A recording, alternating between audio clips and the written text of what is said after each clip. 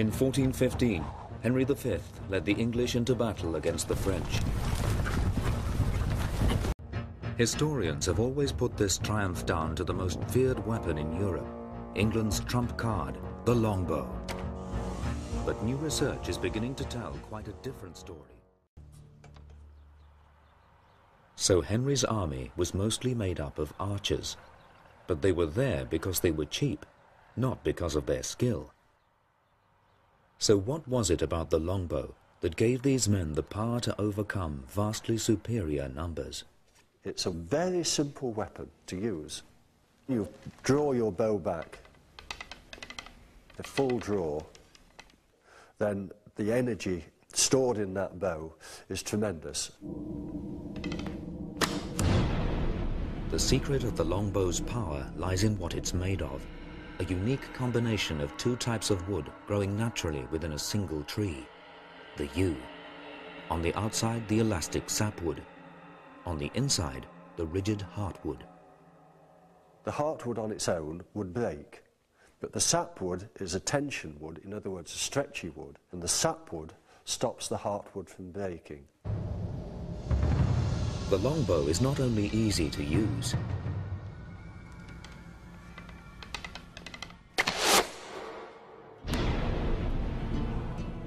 it also has a quality that could help a small army make up for a shortage in numbers. The archers would have had what I would call ready arrows. They were shooting off anywhere between 8 to 12 arrows in a minute.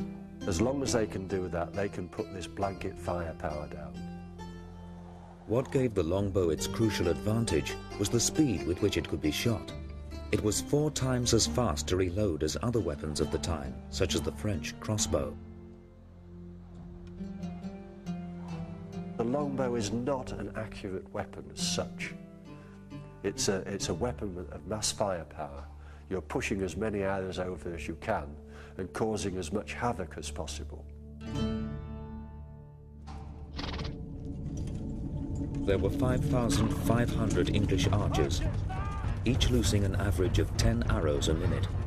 So in the opening moments of the Battle of Agincourt, 55,000 English arrows would have rained down on the French knights.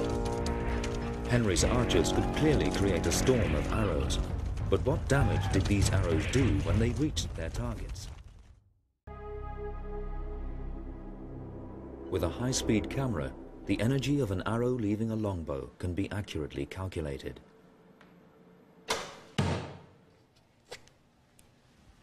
A bodkin arrow weighing 63 grams records a speed of 37.9 meters per second.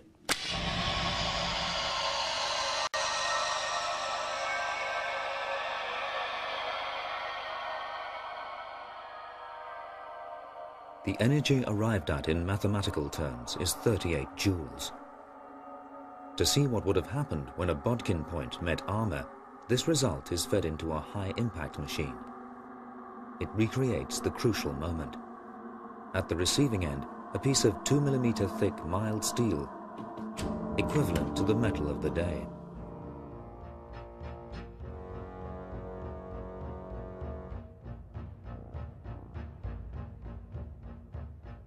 Although Henry's archers and the French knights are long gone, 600 years later, a bodkin point once again tries to penetrate armor.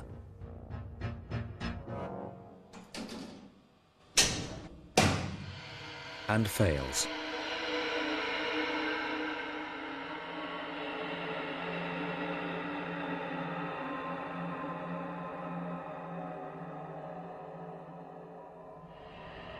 The weaker English bodkin arrow simply buckles when it hits the steel.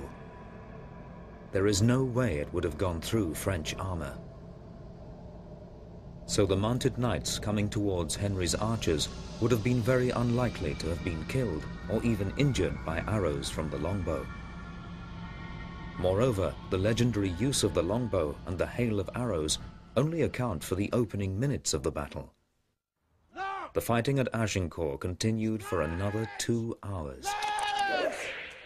The longbow, simply could not have been the decisive weapon history has claimed.